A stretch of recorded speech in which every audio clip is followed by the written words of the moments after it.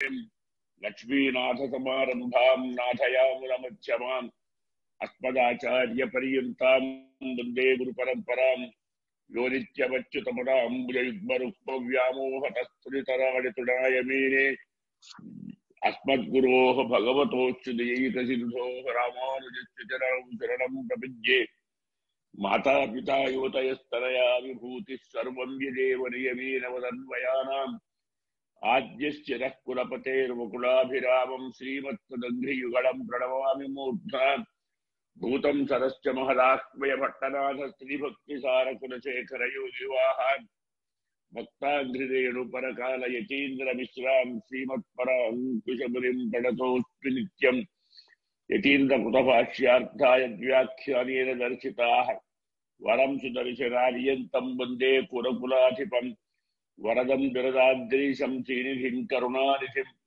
శరణ్యం శరణం యామి ప్రణతార్తిహరం హరిం బహిరంతస్తమచ్ఛేది జ్యోతిర్వందే సుదర్శనం జైనావ్యాహత సంకల్పం వస్తులక్ష్మీధరం విదుః సమ్యజ్ఞాయ కరాపేన మహతా భారతేన చ ఉపబ్రహ్మిత వేదాయ నమో వ్యాసాయ విష్ణవే తస్మై రామానుజార్యాయ నమః పరమయోగినే యస్మృతిస్మృతిసూత్రాణామంతర్జనమశీషమత్ వందేహం వరదార్యంతం వత్సాభిజనభూషణం భాష్యామృత ప్రదానాద్య సంజీవయతి మామపి ప్రపద్యే ప్రణవాకారం భాష్యం రంగమివాపరం పరస్య బ్రహ్మణో యత్ర శేషిత్వం పుటమీక్షతే తనుతం భాష్యేవ తధ్యాతం హృదంబుజే లక్ష్మీధరం ప్రపద్యేహం దృష్టం శ్రీరంగధామని ప్రమాణంచ ప్రమేయంచ ప్రమాతారస్తి సత్వికాః జయంతు క్షపితారిష్టాః సహ సర్వత్ర సర్వదా అవిస్తృతాః సుగంభీరా రామానుజమునేర్గిరః దర్శయంతు ప్రసాదేన స్వం భావమఖిలం దృఢం శ్రీరంగే చాజ్ఞయా లబ్ధవ్యాసం సుదర్శనం వాచా విజయిన పుత్రం భాష్యభక్తిరజ్యోతిదతం తత్ప్రయుక్తైశ్చ యోజితః సౌకర్యాయ బుత్సూనాం సంకరయ్య ప్రకాశ్యతే కృత్రం వేత్తి భాష్యార్థం సుతాం తత్తితయే కృతిః ఆఢ్యైః కాకడికైవేషానోపేక్ష్య భాష్యవిత్తమైః భాష్యం చేద్వేణోత్వయం నితిపతిర్వ్యాఖ్యానవాచాం తథా గాంభీర్యాతరవస్థితిర్మితమతిర్దూరే జనస్తద్గిరాం ప్రష్టవ్యః కథమీశ్వరస్వ హి నరః ప్రత్యక్షరూపోదృశాం తద్భాష్యం స చ భాష్యకృత్వత హరిః సమ్యక్ ప్రసీదంతు నః వాధూలాన్వయ సంభవం బుధమణిం శ్రీరంగసూరే స్తుతం శ్రీవాత్సవాబ్జద్వంద్వసేవారతం శ్రీరామానుజదేశికేంద్ర కరుణాలబ్ధ ప్రబోధోజ్వలం శ్రీమంతం శరగోపదేశికమహో సేవే కృపాంభూరిధిం కన్యాభరణి సంజాతం బాధూలకులభూషణం శ్రీరంగ ఆర్య గురో పుత్రం శరగోపమహం భజే అస్మద్గురుభ్యో నమః అఖిల భువన జన్మస్థేమ భంగాదిలీలే విరత విబుధ భూతవ్రాతరక్షైక దీక్షే శృతిశిరసి విదీప్తే బ్రహ్మణి శ్రీనివాసే భవతు అపరస్మిన్ సేముషీ భక్తిరూప పారాశల్యవచస్సుధాముపనిషద్దుగ్ధాబ్దిమధ్యోద్భుతాం సంసారార్తివిదీపన వ్యపగత ప్రాణాత్మ సంజీవరీం పూర్వాచార్య సురక్షితాం బహుమతి వ్యాఘాత దూరస్థితాం ఆనీతాంతు నిజాక్షరై సుమనసో భౌమా పిబంత్వన్వహం అస్మద్గురుభ్యో నమః విజయతాం రామానుజ దివాకరః. భగవత్ బంధువులారా, భాగవత ఆచార్య పరిపూర్ణ కటాక్షంతో శ్రీ భాష్యం 4వ అధ్యాయంలో మొదటి పాదంలో నిన్నటి వరకు 2వ అధికరణాన్ని సుసంపన్నం చేసుకున్నాం. ఈరోజు 3వ అధికరణం ప్రతీకాధికరణం. ఈరోజు ఒక విశేషమైనటువంటి రోజు. ప్రతి ఏడు వచ్చేదే. న్యాయంగా నా ఒరిజినల్ డేట్ ఆఫ్ బర్త్ 27 మార్చి 44. అయితే చైత్ర శుద్ధ తదియ భరణి నక్షత్రం శుక్రవారం అప్తార సంవత్సరంలో ఈ 3 కలిసాయి. మళ్ళీ ఈనాడు కూడా చైత్ర తదియ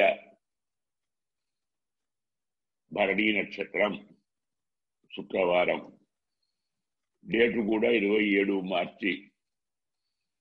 అంటే 76 ఏళ్ల తరువాత అదే వారం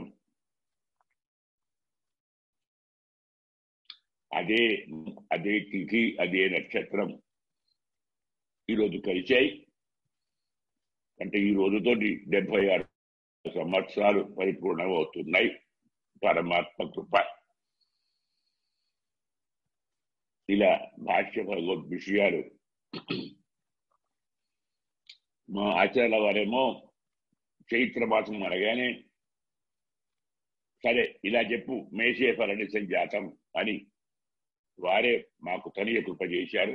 ధర్మశాస్త్రం గురువు గారే తనియ కృప చేయాలి. న్యాయంగా మీనమాసం కానీ వారి నోటి నుంచి మేషే అని వచ్చింది. గురువు గారు చెప్పిందే ధర్మం, అదే న్యాయం, దాన్నే పాటిస్తున్నాం. ఇలా ఒక 76 సంవత్సరాలకు అదే మాసం అదే నెల, అంటే అదే పక్షం అదే తిథి అదే నక్షత్రం అదే తేదీ, ఇలా అన్ని కలిసి రావటం విశేషం, స్వామి కృప. ఇక మనం శ్రీ భాష్యంలో ప్రవేశిద్దాం. ప్రతీక అధికరణం అంటారు దీన్ని. మనం ప్రతీక ఉపాసన అని దీనికి పేరు. అంటే మనకు అందుబాటులో ఉన్నదాన్ని, మనకు ఏది సులభంగా ధ్యానం చేయటానికి సాధన చేయటానికి అవకాశం ఉందో దాని యందు బ్రహ్మ దృష్టి పెడతాం. అలా ఒక దాని యందు ఇంకో దృష్టి పెట్టి ఆరాధించటాన్ని ఉపాసించటాన్ని ప్రతీక ఉపాసన అంటారు. ఇప్పుడు ఆ అధికరణం మనం అనుసంధానం చేసుకుంటున్నాం. నా ప్రతీకే నకి సహా అనేది 4వ సూత్రం. ఇది 3వ అధికరణం. మనో బ్రహ్మేత్యుపాసీత అనేది మనకు చాందోగ్యం. సయో నామ బ్రహ్మేత్యుపాసీత, మనస్సును బ్రహ్మ అని భావనతో ఉపాసన చేయాలి. సయో నామ, నామమునే బ్రహ్మగా ఉపాసన చేయాలి అని మనకు శృతి చెప్తూ ఉంది. అయినప్పుడు ఇవి ప్రతీకోపాసన కదా. ఇలాంటి ప్రతీకోపాసనలో ఆత్మత్వ అనుసంధానం చెయ్యాలా, అంటే ఆత్మగా భావించి ఉపాసన చెయ్యాలా లేదా అనేటువంటి ఒక విచారం చర్చ వచ్చినప్పుడు మనో బ్రహ్మేత్యుపాసీత అని చెప్పారు. కాబట్టి బ్రహ్మ ఉపాసనత్వ సంభవాత్, మనస్సుని బ్రహ్మగా ఉపాసన చేయటం సంభవిస్తుంది. కాబట్టి సామ్యం ఉంది. కాబట్టి బ్రహ్మణ ఉపాసితు, బ్రహ్మను ఉపాసించేవాడు ఆత్మలాగా ఆత్మే అని ఉపాసన చేయాలి. మనస్సునే ఆత్మగా భావించి ఉపాసన చేయాలి అనేది పూర్వపక్షం. ఏవం ప్రాప్తే అవిధీయతే. ఇలా ఒక ఆక్షేపం, ఒక వాదం వచ్చినప్పుడు చెప్తున్నాం. న ప్రతీకే ఇతి. ప్రతీకే ఆత్మత్వానుసంధానం కార్యం. ప్రతీకలో ఆత్మగా అనుసంధానం చెయ్యకూడదు. నహి సహ, అది ఆత్మ కాదు కదా. మనస్సు ఆత్మ కాదు కదా. నహి ఉపాసితు ఆత్మ ప్రతీక. ఇక్కడ ప్రతీక ఉపాసించేవాడు ఆత్మ కాదు కదా. ప్రతీక ఉపాసనలో ప్రతీక ఏవ ఉపాస్య. దేనిగా మనం భావిస్తున్నామో అదే ఉపాసించదగినది. అంతేకాని నా బ్రహ్మ, అక్కడ బ్రహ్మ కాదు. బ్రహ్మతు తత్వ దృష్టి విశేష. మనస్సును బ్రహ్మ దృష్టి పెట్టాలి.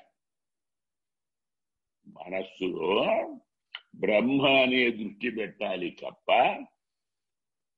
ఉపాసించేది మనస్సునే.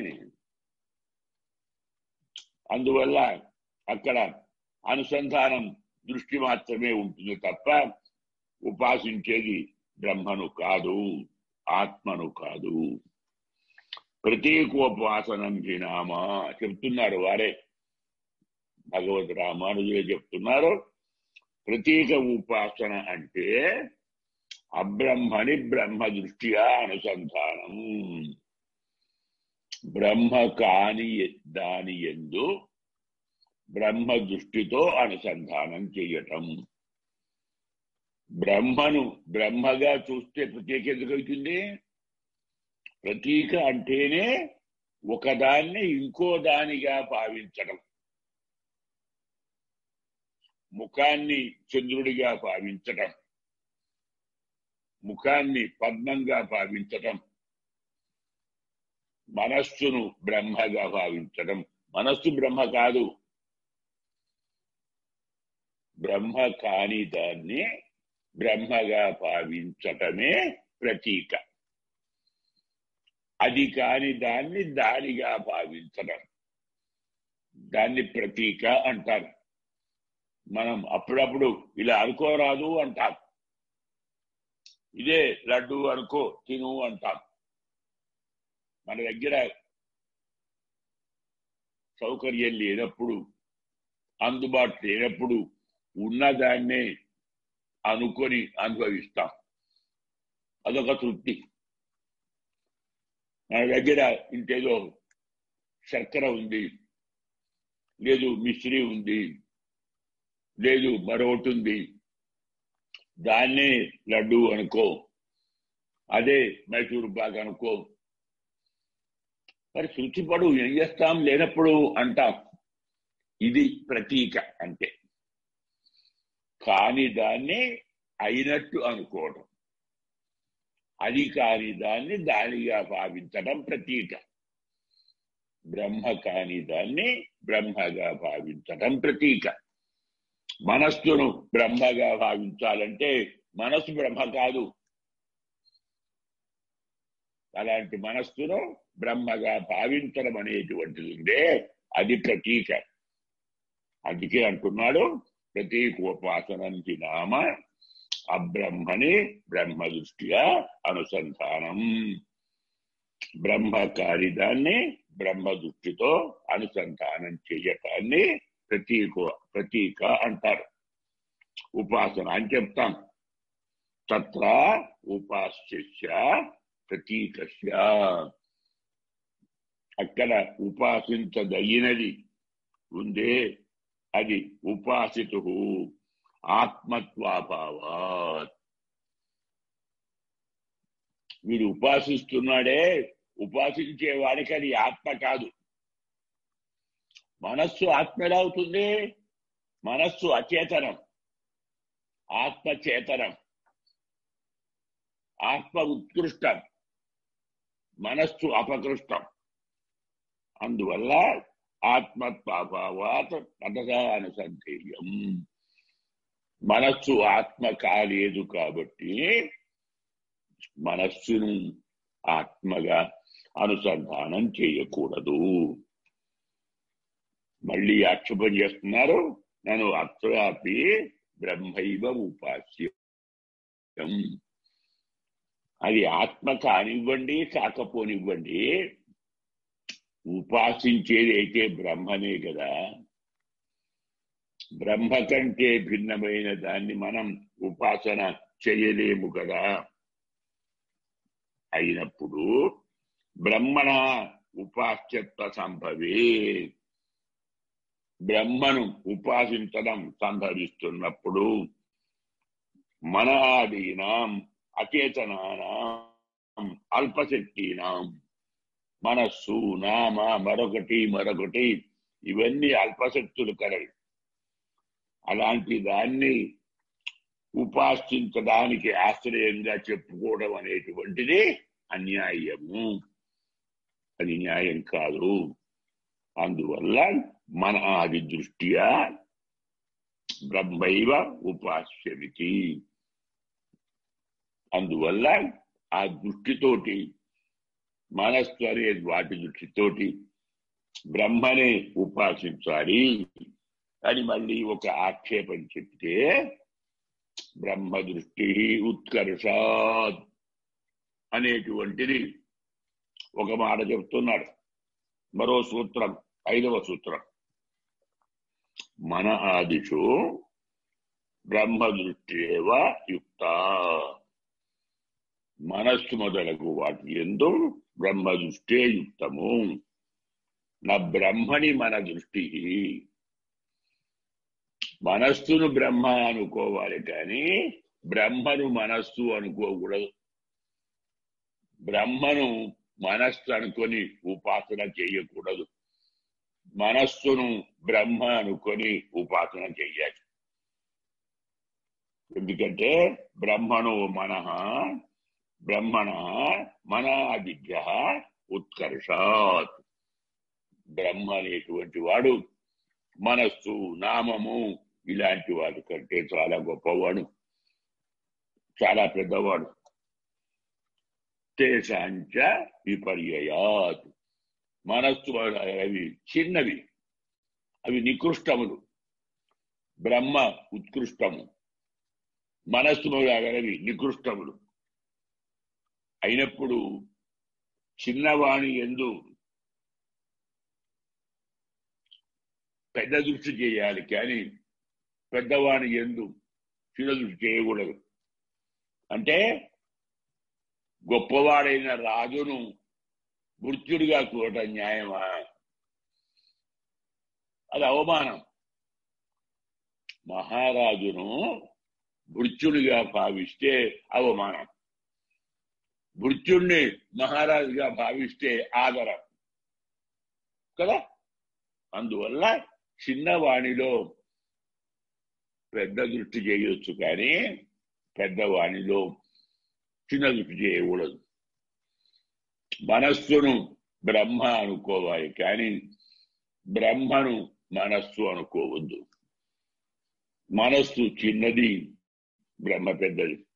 అందువల్ల ఉత్కృష్టే రాజని మృత్య దృష్టి, ఇది ప్రత్యవాయకారి.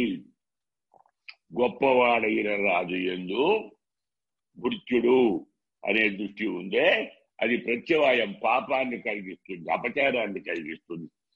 మృత్యేషు రాజదృష్టి అభ్యుదయాయ. మృత్యుణ్ణి, భటుణ్ణి రాజుగా భావిస్తే వాడికి వృద్ధి కలుగుతుంది, అది గౌరవం కూడా కలుగుతుంది. అందువల్ల బ్రహ్మను మనస్సు అనుకోవద్దు, మనస్సును బ్రహ్మ అనుకోవాలి. మనస్సు చిన్నది, బ్రహ్మ పెద్దది. చిన్నదాని యందు పెద్ద దృష్టి చేయాలి కానీ పెద్దదాని యందు చిన్న దృష్టి చేయకూడదు. ఇలా మనకు ప్రతీకాధికరణం అనేది సుసంపన్నం చేసుకున్నాం.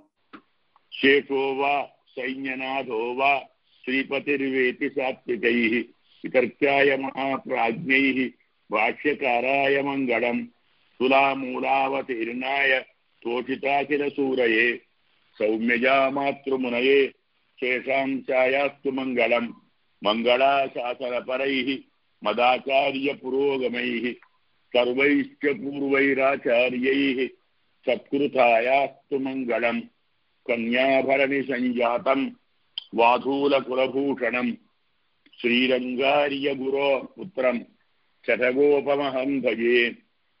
అస్మత్ గురుభ్యో నమః. జై శ్రీమన్నారాయణ.